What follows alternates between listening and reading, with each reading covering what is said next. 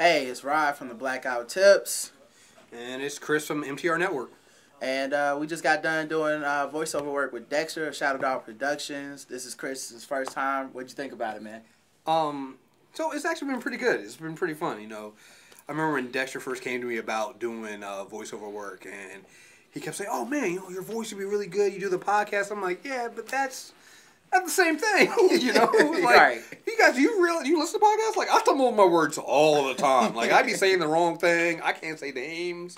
Like, I'm like, you think I haven't, like, it's bad, okay? Right, so, right. But no, it's been really fun. I haven't messed up that much. So Yeah, you were good in there, man. Especially for a first time, man. What was your favorite thing about it so far? You know, my favorite thing so far has been that I think the characters I actually can relate to, which in some of the cases kind of scary. Yeah, but yeah, like you can kind of relate to a hitman serial killer a little bit. Yeah, you know, I might have a little bit of a problem there. So you know, and that is your character. Yeah, one of my characters. Tell us about the character a little bit. Yeah, so I have several things we're doing. That's the other thing, too. So when he first asked me to do this, it was like, oh, come down and do a little voiceover work in the background, something like that. No, I got one of the characters, literally a hitman, serial killer, secret agent kind of guy whose brothers died, and he's there trying to, you know, find out who killed his brother. Then I have the neighbor. That's one role. Then another role is a neighbor who's a nerd guy, and we have a woman who is not a nerd, and she wants our advice on her nerd date, and how to go on her first nerd date. You get drunk at a funeral. I get drunk at a funeral, and I'm a complete idiot because I'm a professional mourner who's his first day on the job, and I completely mess this up, fall into the grave. I vomit into the grave. It's really, really bad. And then I'm a dad. I'm a dad telling a story to his little girl about a story about divorce and infidelity. Like, it's a lot of range of different things going on here, and it's a lot. But so far, I haven't cracked. I think after it's done, then I'll be like, I can't believe I did all that. So. Yeah, that's one of the things I like about it too. Is you can be so many different characters and stuff, and it's not like physical acting where it's like if I want to go be this other character, I got costume, makeup, clothes, all this stuff. With this, it's just like, all right, different voice or different script or whatever. Now, were you nervous at all? I think I should be, but I'm not, and that's what scares me. Because there's actually people here that they do this. They've worked before. Even you and Karen, you guys have done this before. I'm the rookie, and I'm reading some of these lines going, wait, I'm speaking this many times? Yeah, when we walked in, we were rookies. It's so weird watching it now. You know what I mean? Where I'm like, well, this is Chris' first time. He's good. But I remember when we were doing it, they were like, you guys are actually really good. And we're like, I don't think, like, inside I'm like, hey, that's impossible. Right. That's very sweet of you to say. Making me feel better about this. He sent me the first script, right? And it was like 37 pages. I was like, whoa, okay, wait. So I'm like, narrator, right? It's like, oh no, you're Carter. I'm like, wait, are you sure? Because he's got a lot of lines here, man. Like, do I need to memorize these? Do I need to be in character when I show up? You got a lot of confidence in me right here, and I don't know if that's really well placed. Right. But I won't let you down. That's kind of cool. And then, like, Dexter is so easy to work with. Oh, yeah, definitely. You know, like, that's one of the things I like about Dexter is, like, there's not a lot of pressure to be perfect. Right. So it kind of allows you to kind of play with the lines, say things. Like, you mess up, you just say it again. You know, a lot of times, I think the stereotype is there's just, like, a director hanging over your every word being like, God damn it, you're messing up my set. You know, like everyone's Christian Bale on Terminator. You're in my light. You know, I'm not gonna lie. It's either the Christian Bale one or I had the thought of Bill O'Reilly. Fucking, we'll do it live. We'll do it live. I'm just like, oh man, this is gonna. Yeah. Man, the first time I'm not gonna lie. The first time somebody messed up and it wasn't me, I was like, oh, so it's okay. Yeah. Oh, good, man. So, like, you messed up with it was like Descendant. And you said it's supposed to be Decedent or something. And I was like, thank God, because I was going to mess up with that word. Yeah. I thought it was just going to be me. It takes all the pressure off, oh, yeah, man. It definitely does. It takes all the pressure off. That's why I love it. Yeah, man. It's been fun. I've enjoyed it. So, the one thing that is kind of weird, we're jumping between scripts and things. So, it's like I'm going through trying to figure out, so, wait, what voice did I do for the other guy before? And I'm doing this. And when someone's not here, it throws you off a little bit. Because, like, you're talking, and then it's, like, supposed to be a line, and that line does mean something. I have a whole scene where I'm supposed to be, like, communicating with this reverend at the funeral, and I'm also, like, been drinking, so it's like, I'm having a conversation with this person who's not there, so I'm saying my line, waiting for them to say something back. Then I got to react to what they said, but they didn't say it, so no, but it's been fun. I was narrating that one, and I've never done narration before. So I was really just doing my best, the dude from Lemony Snicket impression the whole time. Like, I was just like, this is what I think narration is supposed to sound like. I'm not gonna lie. I think James, the guy who's the rookie at the he's my favorite one because he feels like me.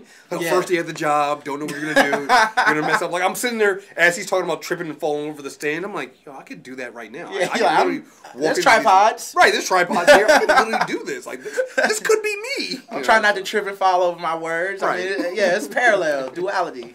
So what did you expect? Versus, and then how to differ from that? What was your expectation? I mean, so I didn't really expect it to be yelled at because I know Dex, and I know that was going to be a fine. So, I don't know, it's kind of gone, I would say it's meeting my expectations. It's going a little smoother than I thought, just because I honestly thought I would trip over my lines more. Like, I'm not gonna lie, that's just what it was. Like, I don't know, I feel like I've been doing this better than I do the podcast sometimes. Like, just like, I've literally gone and read, like, news stories on the podcast, and I'm literally tripping over words. I think maybe because I was worried about that here, and I've been reading these lines over and over and over again, it's actually gone smoother than the podcast. I think being a podcaster helps too, because, especially if you're a host like us, you're often reading and talking at the same time to do the stories, so it kind of translates over, and also when you're a podcast host, you're reading for understanding, so like with the script, you can take like inferences from the script and be like, okay, in this case, this guy would be annoyed, and going back to our conversation earlier, I feel like watching all those movies helps, because like some cliches are still cliches in audio or video. So it's like, oh, this guy's a hitman. Yeah. He's gonna have a stoic voice, We had this one line in there. We were joking about it in there. We didn't do it, but it was like the Christian Bale Batman voice.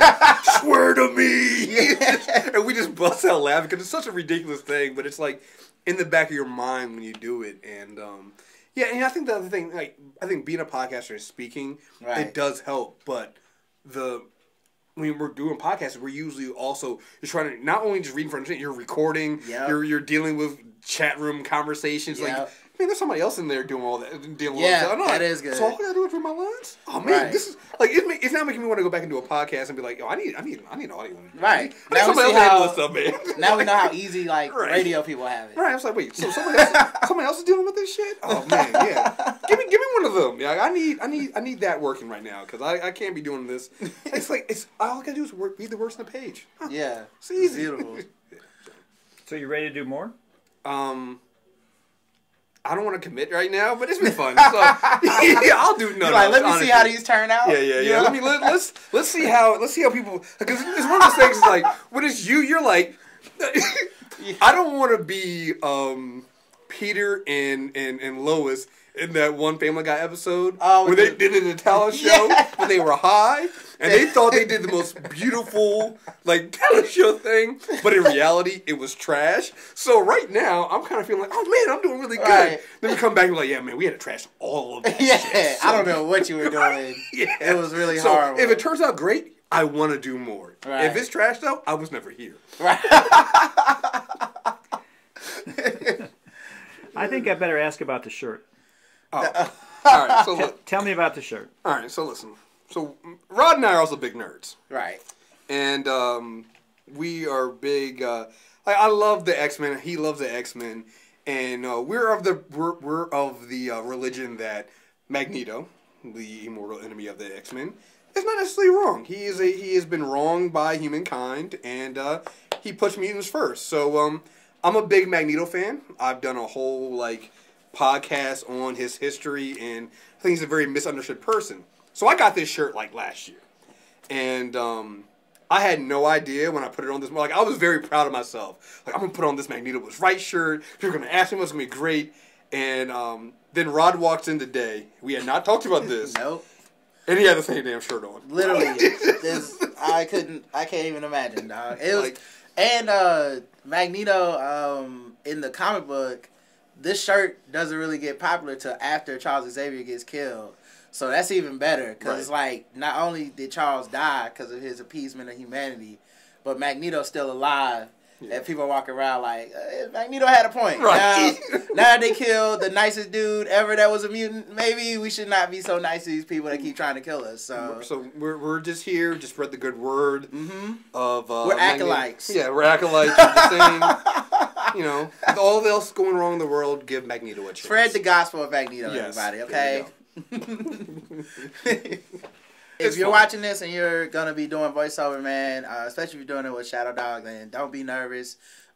It's a great skill. You can put it on your resume. One of my favorite people in the world, Reagan Gomez.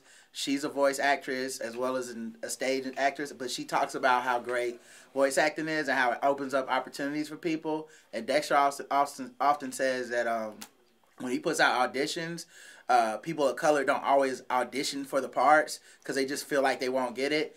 Try. You got to try, man. You got to see yourself in the roles because I think that there's a lot more out here for people. Yeah, and like when he first asked me, I was like, man, I don't know, man. I don't know. And I now look at it like I should have just never doubted myself. Yeah. Like I said, you know, well, even until you try. Right. You don't know if you until you try, and if it's only once, you know, even if it's just once, it's a fun experience. It's worth just hanging out. Yeah, even even if you do it once. We got cupcakes in here, got drinks. Like we doing good up in here, y'all. I got this VA energy drink. I don't even know what it is, and it's delicious. Meet some nice people. It's fun. It's fun stuff.